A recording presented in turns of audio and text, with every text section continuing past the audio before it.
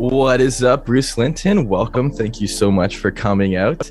You're coming in from Ottawa, Canada, fellow Canadian. Am I right? Indeed, my man. And it's a nice sunny day in Ottawa, Canada, which is not typical for November. Hell yeah. Global warming is a rabbit hole of the conversation. We'll totally go into that. Exactly. Yeah, we don't have enough time for that. But you're born and raised in Ottawa. Well, it's Southern Ontario, so kind of like pseudo farmer growing up, which is a great way to become somewhat entrepreneurial because by default, I think anybody who lives in an agricultural kind of business, they have to be entrepreneurial because you don't know how it's going to go. And that's just part of life. Yeah, there's a lot of different things that can be thrown at you, and knowing how to handle those things that are non-linear that you can say. I'm sure you face a lot of different things. You started Canopy Growth Corp. You are the founder. How did you go from working? I read that you went to school, but how did you go from transitioning, building this conglomerate essentially? Well, it's weird, but I think sometimes it's hard for people to start businesses if they're super close to something. And sometimes it's better to say, like, can I back up from the certainty of an opportunity and see it even bigger? And what I mean by that is clearly there's lots of people who want to have cannabis. And when I started this, there weren't very many people who were legally allowed to grow it. So you have this opportunity to be one of a few providing product to many. And so then you had to say, well, I like that idea, but who's the boss in deciding if we get to go somewhere and get to start something? And in the case of Canada in the early days, and still today, to some extent, Health Canada, the bureaucrat. So the bureaucrat, you don't become a bureaucrat because you want an exciting life. You become a bureaucrat because you like to go home at a certain time of day and you want a certainty of a pension and you just don't want too crazy. So they're pretty risk averse people. Right. Very and safe. So what we really started off with was, how can we make the bureaucrats the most confident that we're the best choice? And what that was showing that we had methods and systems that would result in them not being embarrassed because product disappeared, not being embarrassed because it was, applied with products it couldn't be, sprays, chemicals, things that were disallowed. And so when I started into it, I was thinking, okay, it's a great business framework, but if you want to get really fast and get really far ahead, you have to kind of, be the preferred licensee of the regulator, because then they're going to work with you because they don't want to be embarrassed. Did you? And so that was kind of the logic we used, right? And so we were very much in favor of, if they came to inspect us, can you ask us more questions so we really understand what you're thinking about? Right. Solve the problems that, they would think of. Yeah. And so the effect of that was, once there's a saying that if you have a great start to something, you're about half done already. And so because we had a great start in getting licenses and confidence of regulators and momentum, it enabled us often to be the first or the second to have a new license, whether it was for extraction or expansion or, additional locations. We were able to really work well with the regulators, which allowed us to put capital to work. So you could raise money and tell people how you're going to spend it, and you'd actually spend it in that way because you didn't get tripped up by the regulator. Did you have a mentor at the time to guide you through? No, it's probably a silly thing to say, but I think you should have a whole bunch of people you ask a bunch of questions about things, and they should be specialists in each of their field. So if you're if you're making your way home and you've during the day encountered a challenge with accounting or law or engineering, you should have a series of people that are almost on speed dial that you can contact and say, these are all the inputs I have. This is what I'm thinking about. What would your perception of that circumstance be? So I had a lot of those people around. But in doing these things, a lot of times, we were chatting just before we started, if you're going to be the leader, right? Not the CEO, but the leader. A lot of the job of the leader is to be able to kind of keep it in your head, think it through, and then follow it through. The vision. You think it through and follow it through, and then others can join you.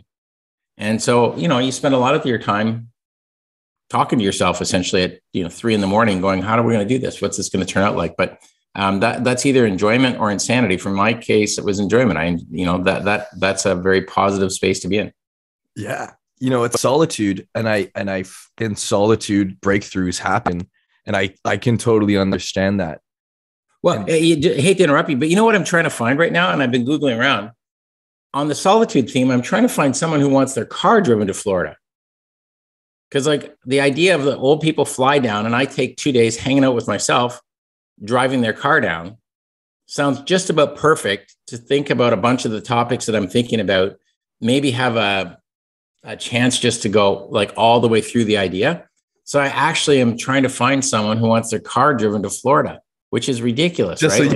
so you could just have that time. I mean, when you explain it, I totally understand. I actually went to music school because my parents put the pressure of like, you work or you're in school or you're kicked out of the house. And I did get kicked out of the house, but I went to school because I wanted to, I got to utilize the time, it was great, but, I got to time to figure out avenues that I could take to be successful in music field, certain ways. And so I can totally resonate with that. And it is very important. On that note, would you say this is a part of a routine? Do you have a routine that you wake up and that you do every morning or every week? I know you have. I never did. Well, I never did before COVID. Right, my routine in COVID was to just think about what had to be done and whatever that meant, do it. So if you meant jumping on a plane to Germany, or it meant being in the building Friday, Saturday, Sunday, whatever. And so eating whatever, sleeping whenever, traveling whenever, like I never had a pattern at all. And the effect of that was got a lot done, but I got kind of like fat and out of shape. And I was super tired and I had no idea. So when COVID hit, I actually went, I'm like 35 pounds too fat. What should I do about that? So then I started thinking about a pattern. What do I eat for breakfast? So every day, I now have berries, yogurt, ground up hemp, ground up flax, and chia every day. And I actually try to go to bed at or about the same time every night. And I try to do every second day some exercise.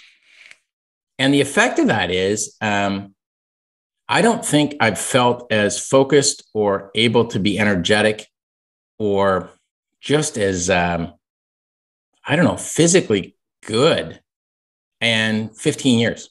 Less sluggish. Yeah. The only problem that's a bad side, there's always a good side and a bad side to everything. The bad side of getting less fat is you look older because you get a bit more wrinkles. The skin like sucks to your face. Yeah. Like when you don't have cheekbones, just round face, your skin's nice and tight. Jolly. And so I had somebody today to me go, I didn't really recognize you because you look a lot older. So, well, I'll take that as the bad part of not being as 35 pounds fat. Because like, I'm not a super tall guy. When you're 5'9" and you're tanking around 35 pounds extra weight, it's everywhere, right? You can't say, well, I was just fat in my wrist. No. You don't smoke cigarettes. No, I did once. So like you should do everything once. I smoked 6 in one day, threw up and went, that's note to file. I'm not good at that. I'm not good at that. Yeah, that'll do it. You don't vape. You never tried to vape. I've tried it. It's so totally, to be totally transparent, inhalation of anything. So I grew up with a dad who was a smoker. He was a cigarette smoker, and then he transitioned to a pipe smoker, and then he transitioned to a not smoker. But I can tell you, like, we probably spent up until age 12 or 14 bringing home pictures of like black lungs from cigarettes and why you shouldn't smoke, and getting in the car, and everybody gets in the car, and before he could move, then he's got to start the cigarette or the pipe, and you'd sit in the car and you'd be coughing. Like, so smoke and me don't hang out together very much because that was not the best. Like, hey, okay, everybody get in the car. We're going somewhere. Okay, now I got to fire up my cigarette before we can drive out the laneway. Right. And that was back in the day. So, hey, leave your windows up. I don't want it getting cold in here. That kind of shit. So you're just stuck in this smoke trap. And so that definitely makes you have an opinion that I'm not like super fond of smoke, which partially was what drove me when I was at Canopy to say that, I think society has so many ways people expect to enjoy things that are intoxicants, pleasure, relaxants. And the biggest and best one is if you're at a concert outdoors, right? Like if you say, well, what's one of the nicest days you have in a summer? sloping grass hill, listening to music played live by a variety of artists you like, and ideally sipping away on a cannabis beverage, not beers. And so like that whole thing to me felt like it would be a great on-ramp for people to like beverages. And then bars are designed like in Canada. You're in Canada. A lot of people you may listen to you aren't. In Canada, trying to find a place to smoke a cigarette or a joint is increasingly close to impossible. Right. Getting a lot harder. Yeah. And you feel self-conscious. Even when I'm walking, I'm like, yeah. But to have a beverage, there are more and more places opening called bars and outdoor concerts. So I just think that the beverage angle, and the reason I advocated for it, is it's just socially less friction. Right. The new people, there's different types of people. Like I use a lot more than your average user, and the average. Call yourself above average. So think of yourself as above average. Yeah. Yeah, baby. I like that. So the new people who are getting into it, guess what they're going to get into? They're going to get into the drinks and the edibles. And I lived in an environment where smoking was the same thing. It's like wake up to cigarette smoke. It turned me off to cigarettes completely. But I don't know if you've used some of the heat not burn. So obviously, we had Storts and Bickle variety of lines. But we also, one of the companies I'm involved with is called Amura. And I like it because it's essentially what they do is you pre-fill the stick. The stick fits inside the heating device. And what you have is a filter in your mouth, and it's a heat not burn, and it works great. It's super on point and quick to the temperature that's optimal. You're not burning. You're just heating, and it works fantastic. It's very portable. So I've been helping those guys a bit because I just think there's going to be, there's a bunch of rental environments. You talked about renting rooms. Yes. You probably have a rule, believe it or not. I bet you have a rule that says you can't smoke in the room you rent them. Of course. Right. But you could heat not burn. Yeah. You could vape. That's totally fine because it doesn't stick. The car doesn't, create a tar. Tar. So like that, those are the sorts of things. A lot of times if you say like, do I want to change the world, or do I want to fit into the world with the change I want? And that's why when you think about beverages, you can fit into the world with the change you want rather than changing all the smoking laws. Like, hey, you got to allow me to have a smoking lounge. You'll never win that argument in Canada for a long, long time. Yeah. Oh my goodness. It's funny. My father and I we invested in Tweed at like $2. Like we got in like super early, man. Like I felt something so good about it. I like to be in tune with the zeitgeist of things. Even finding Redlight Holland at 6 cents is super grateful for that. Like super dope. And even following you around, do you have a favorite strain that you're? So I'll give you my canned answer because I'm not. Think of me more as a milligrams guy, right? Beverages. Okay. Yeah. Edibles a grams guy. But in the early days of Canopy Tweed, we had all these we had genetics on genetics. What we didn't have with them was any domain knowledge of what did we buy? Right. We just had everything, and they were all marked, but like they were all marked by well-meaning people, but everybody would say, well, this is my whatever kush. This is my whatever hair. But they were all, if you cracked 4 seeds from each of the genetic groups you got and you put them in a room, well, there was no commonality between any of them. And so we worked through genetics and, powder and mildew cycles and things that were like herming like crazy. And just so finally we had one strain we got stabilized, and it was a kush variant that finally grew. We could harvest, and we could actually reliably reproduce the same thing with the cuttings. And it was pretty durable to powdery mildew. Like it was in the early days. And so there's people that say, well, which strain is that? And I said, well, that one, because it's the only one we know how to grow. Pink kush? Yeah. So it wasn't a pink, it was another kush. But the effect of what is when you're on the business side of it, what you're trying to figure out is without the ability to use any of the sprays, right? Like everybody will say they never spray their plants. I guarantee you, when we tested all these plants that we bought as live genetics, they all had residuals on them. Like we didn't. And sure, it's not from nutrients. Would nutrients cause that? Oh, fuck. Some of the nutrients do, because they have all these unmarked ingredients in them, right? And some of the folks that will spray things up till flower, but they'll say didn't spray it when there's flower. It's still actually residual on the plant. So what we had to do is we were basically using nice, fast moving air, and maybe a little like baking soda kind of powder stuff to try and keep but like we couldn't use even things like approved products now. Really? Yeah. So in approved products, when we first came out, there were almost no approved products which you could apply to a cannabis plant. Whoa, no way. But I mean, it's clean.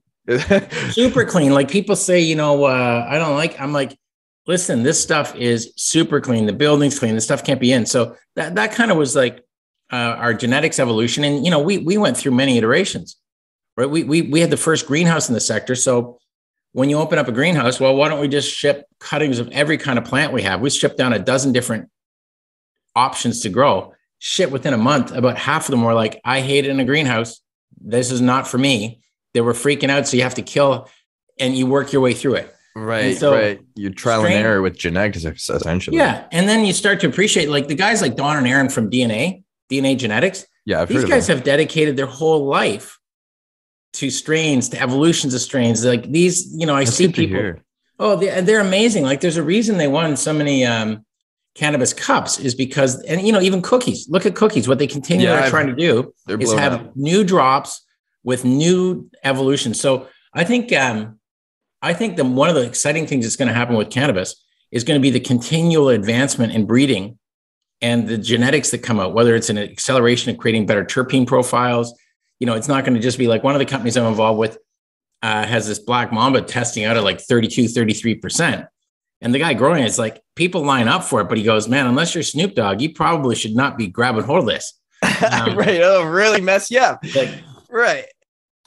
Yeah. Not for the beginner. Yeah. So, okay. So which one is, what's your preferred way of consumption? So my favorite, two things that I think are just, and they're seasonally different, but like this summer, having the cannabis beverages, if you looked in our fridge, instead of having a bunch of cans of beer, even though it was a pain in the ass, we had always all the various Tweed products. And when I say it's a pain in the ass, right? If you go to the store and to buy them, you can only buy 4 at a time. You got to walk out, put them in your car. Oh, no way. And they're stupid expensive, right? Like they were, depending on which one you get, but think it's $5 or $6. In my opinion, they should be priced essentially the same price as having a beer, maybe an imported beer. Yeah, $2 or $3. Right. So that's what I paid for mine. But so I like that for a couple of reasons. One is if you're drinking them, you're not getting dehydrated. If you're drinking them, you're not getting fatter because they're either 0 calories or 1 or 2. You're not getting pasties, right? Yeah, but you think about like a lot of people buy these, White Claw and these other products that have 100 calories in it.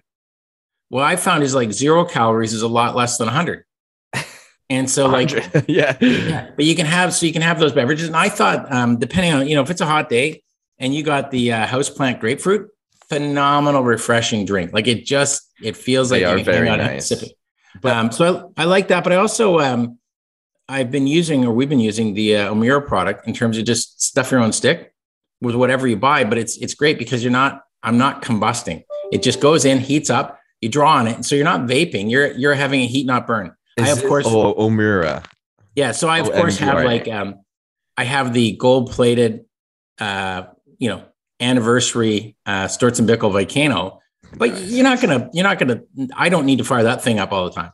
Right. It's not convenient. Yeah. So, you have the Mighty and things, but really, I think Amura's done a good job with their product. Yeah. I'm checking it out right now. It's for people who don't know what it is. It's literally an electrical device that looks like an egg, but you just put a stick in it and then you just suck it. And you turn it on and so it's like the IQOS cigarettes. You see this in Europe and Asia all over the place where people aren't smoking nicotine anymore. They're using this and it heats not burns the nicotine, but you still have the filter in your mouth. Philip Morris is has it with their tobacco. This is really interesting. Yeah, and these guys, most of them came from Japan Tobacco, Philip Morris. They're all industrial designers and experts out of that field, and they created their own version of it that doesn't infringe on patents, and it works great.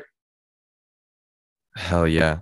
It's innovative. That's what I like. It's hard being innovative because, you're a taste maker and you're trying to get people into new things that you're like, is good, but it's just, you could be ahead of the curve. Yeah. Well, and the thing, their business model is sensible because the device is very inexpensive. Then what they do is they license all of their sticks to various producers who pay them a small percent. So they fill them and sell them in the dispensaries, and they get a small carry on every stick. Yeah, that's super clever. Did you think of that, or did they think of that? No, they did. And, it's a great model. And then when they have geographies where they can't pre-fill, they'll sell them and you can fill them yourself. You use the same stick maybe 2 or 3 times, then it's time for another one. So, you buy a pack of them and you might pay $5 for the pack, but it lasts quite a while. So they have a business model that keeps making them money, not a one and done. Yeah. Well, what would you recommend for new cannabis entrepreneurs starting out? What would be I think everybody wants to tell you, oh, brands are everything or this or that. Right now, where I'm seeing the opportunity is what products you don't need to grow to make products. So you can make anything you want, you think the customer wants. So now why do you think the customer wants it? What problem are you solving? And one of the smartest things I've seen are these, essentially they're infused pre-rolls. Mm-hmm. So they're probably taking grade C cannabis. They're taking a variety of other products, keef, and pulling some terpenes, maybe from a flash frozen. And then they make these pre-rolls so that you think, man, this is the best stuff I've ever had. Right. And so the effect of that is you've made multiple solutions to multiple people's problems. Right. And it was the cheapest way that you can get. Right. So that's the kind of thing when you say, what should they be doing? They should be thinking about what are the biggest problems in the sectors and what are my workaround strategies to make a product that's unique and different. And that one is it's not so new anywhere, but it is so smart because it takes all the pressure off the grow. So clever. I mean, I could see a lot of people being like, oh, we're not getting the full buds or like sticklers, essentially. You know what? It's the hottest product because if you're smart, you can actually continually create a pretty uniform product. You can actually make it so that it is both impactful, but flavorful. Yeah. And so stuff like that. So there's a couple of companies out there doing sort of aggressive innovation. One of them just merged with Green Organic Dutchman called Cruzy. And so these guys, they weren't trying to be growers. They brought Wild to Canada. So, Wild, as far as a brand in America, what are they doing? Like 150, 200 million bucks a year in revenue. They're a meaningful player in terms of the edibles. And so these guys are just bringing things here and then getting strong so that they can then go to the US with financial strength. Mm-hmm. That sounds super interesting, especially with legalization coming in America, Someday, be careful what you wish for, though. We're hoping the government shows up and makes this better. That doesn't always work out. Right. That's interesting because you're on the legal side of things, and there's obviously a black market and there's a white market, and you're a proprietor, and I respect clean cannabis and doing things right. You have to play by certain rules, to be successful, and I'm in the same boat, and that's why I can respect that. You're in Toronto, where you are is a little bit north of Queen, but I don't know how many retail locations are open in your particular street. But when we were chatting before the show, Tokyo Smoke, why would you bother buying shit from somewhere else, especially if you're new to the show? You never would, when there's retail locations everywhere. And they're not all the same. Everybody says, oh, they're all the same. They aren't. They may have similar products, but they have very, very different, I'll call it vibe when you walk in. Oh, how brands, they run their show. Completely different brands. Yeah. Totally. I've helped out a couple places start up their company. And but do you even just staying on that? Yesterday, one of the coolest announcements I've seen in a while was that Uber is going to let you order at Tokyo Smoke and you can come get it. But really what they're doing is they said, we're warming up. If you can order through the Uber app, your weed to pick up at Tokyo Smoke, all it takes is one legislative change and now you can order and Uber delivers it. Oh, that's so unreal. Everybody's idea that, they're going to be like Uber, they're going to be like Amazon, they're going to be like, no, those guys are going to be who they are. And you better think about when they come in the game, do you have a play? What's going to happen? Right. Exactly. Right. So probably yesterday was not the happiest day ever for ease. Right. oh, Uber's now sort of actually in the game. Son of a gun. That's not super awesome if you're ease. And like, a lot of these people making workarounds for banking, those are dead the minute the banks can do the deal. Right. Loans and stuff. Yeah. I don't care if it's some of these guys in the US that take 12, 15% interest rates on securing cannabis buildings. If it's folks that are charging outrageous rates as far as a transaction clearing platform, all that stuff just goes to zero the second the real players can come in. And so like Uber saying you can now order weed. Oh my goodness. Yeah, still pick it up at Tokyo Smoke. But that is a big friggin' deal. It's a change. It's a big change. It's a bit, people have to be able to, I think in Toronto, people are a little bit more liberal, to the idea. Well, yeah, but you think about how many people are already delivering weed in Toronto on bikes, on electric bikes with cars. That's all illegal. So now if I'm a politician, do I want to turn a blind eye to that, or do I want to let Uber do it legit? What makes the most money? They're going to get taxes on it versus not taxes. So my only point is, I think if you're an entrepreneur and you're seeking to be involved in a sector, you have to say, I need to have a perspective on where I think it's going. And it's better to be wrong betting on what you think where it's going than to play like the same game as 500 other folks. Like, well, how many licensed producers are there in Canada now? Like 500, 600? I have no idea. Like that's probably a super bad idea now, unless you actually just want to do a craft grow by yourself. Yeah. Yeah. I actually was able to buy $2 drinks from dispensaries that were closing down. And it's kind of crazy to see. The infrastructure that Canopy has is super cool. You're still involved with the company, but you're not really, right? Like when they fire me, that makes me not so involved. So I'm a supporter of the brands and I'm a supporter of the people that I'd hired. But maybe you could have been involved low-key, I don't know. No, listen, if I had the job of firing me the day they fired me, I would have, I think, done as good or better job than they did, because I would have said, okay, we should fire me if you want to fire me, but we should think about who's replacing me so there's no complete absence for a period of time, because that causes people stress. Oh, they didn't think about that, eh? Yeah, and you should maybe say, like, is there some residual value? Like, would the guys at Acreage like him to come down and run Acreage? Maybe this guy could anything that didn't allow you to not work at other things. Well, no, I could do that, but I'm saying so I have no connection to the company because the company didn't want me to have a connection.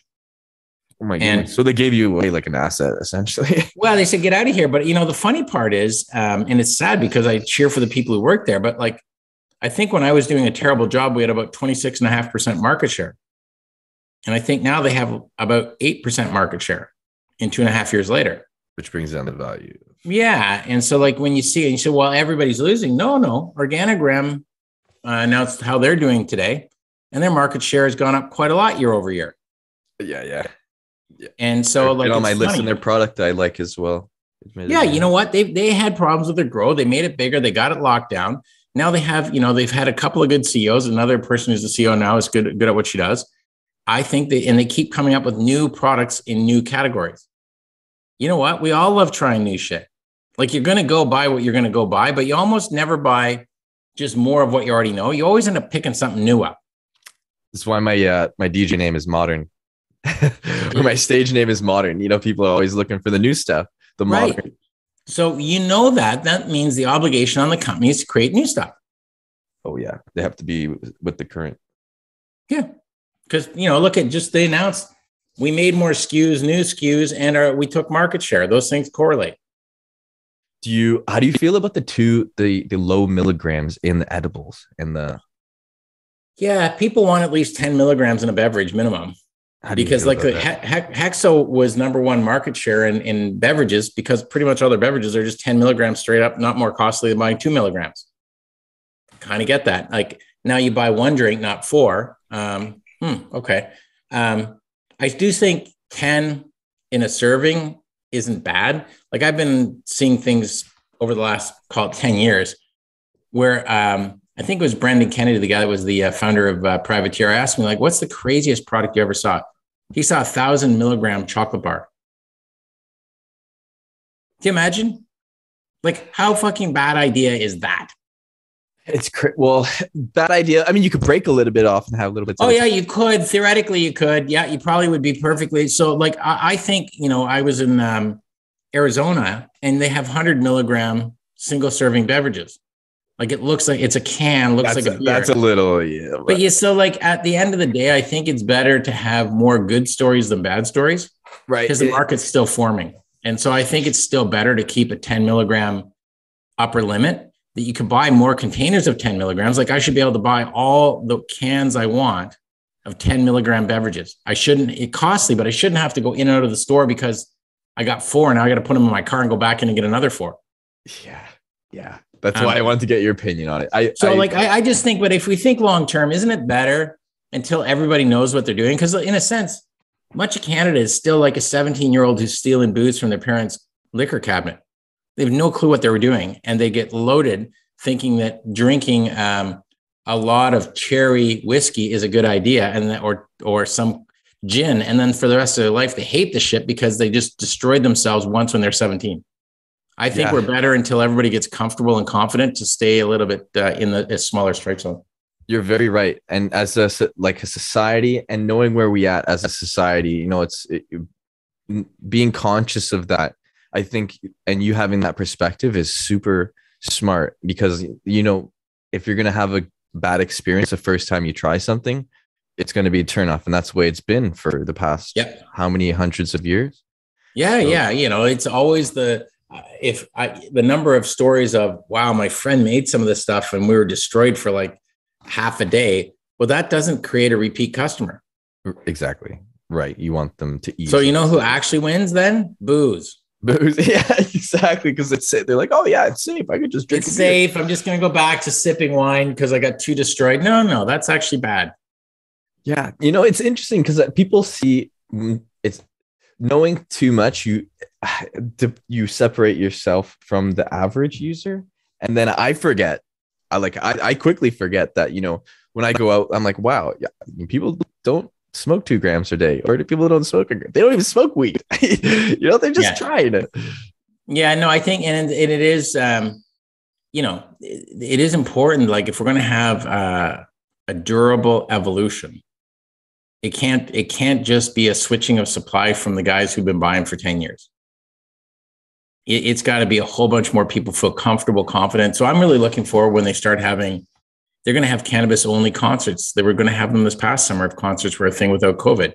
So you could basically buy cannabis beverages, not alcohol beverages. That's the kind of thing that starts just completely changing the world, right? People say, hey, you know what? I had a great time that day. I'm just moving out of the sun. I had a great time that day. This is what I'm not going to the liquor store and buying whatever. I'm going to go buy these. It's not a toxin. It's crazy. I had a conversation with someone, and in my mind, when someone says weed is a drug, I get like almost offended. I'm like, weed is a drug. Like it's not a drug. And I'm like, is alcohol a drug? Yeah. And then it is. They're all, but then you say, but is it a depressant? No, it is not. So when you start saying alcohol is a depressant, right? It's a big fat molecule designed to be a depressant. And the only way you can make it is basically in a highly caloric form factor, right, because it needs. So anyhow, there's just so much better, but we should keep going because I know that I'm now about 10 minutes late for something Olivia is going to say. I've rescheduled that person. Awesome, man. Thank you so much.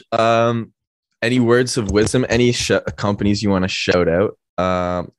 Big players, maybe some tips. I'm always investing my things that have surprised me over the last little while. Like I wasn't sure that Village Farms was a big idea or a good idea, but they seem to be one of the few people with greenhouses that are making it work. So if you look at Village Farms, they actually had good product, good sell through. Organigram, I've always liked them, and I think I like them more now because I just see them being super innovative. It's now we're going to see. I think learning to speak German, if you're a cannabis entrepreneur, will be a good idea because Germany will have a rational market for recreational way before America even decides what to do.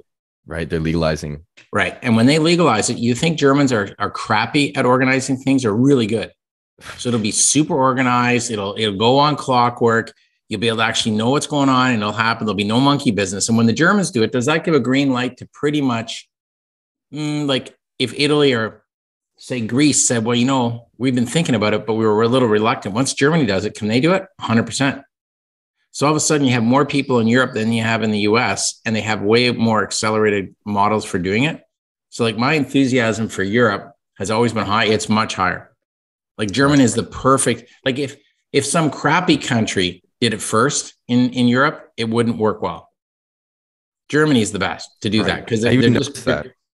Yeah. So like I just think Europe's going to be a riot. There'll be more reasons to go over, and like no one would have. Amsterdam's lovely, but its entire tourism base was based on like Las Vegas on gambling, Amsterdam on the shops.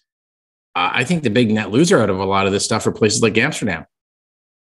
Right, because it's just a tourist attraction rather than a full-fledged industry.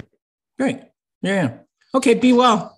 Yeah, man, thank you so much. Is there any companies that you love yours that you want to share? So I'm involved trying to make sure things like Redlight, Holland keep being aggressive and looking for edgy things to buy. Pretty busy. Gage is just finishing up becoming part of TerraSense. So that's going to be a next chapter, which I think the guys from Gage are just going to bring the growing quality and capabilities across TerraSense way up. Nice. And so I think that'll be a fun watch to see go out. But no, I'm increasingly trying to make sure that what I'm doing is thinking about the next things to do, because I've had 2.5 years of cycling a lot of these up, like things I'm still trying to work through and make really good. I love the guys at Slang and I love their portfolio, but their stock's crappy. But I still think these guys are successful in markets like Oregon and Colorado, which are the super competitive ones because they're the most evolved. If you can be successful there, I think your applicability is going to be very high everywhere soon. Right, because then you could branch out and web out. Yeah, so Slang, I keep working with those guys every week because their best markets are the hardest markets in the world. That's really cool. I'm excited to see what you come up with. I'm sure everyone else is as well. Be well, man. I'll have to send you some Dollar Club papers so you can try those out. Please. Yeah, man. Okay, thank you. Be good. Bye. Ciao. Bye-bye.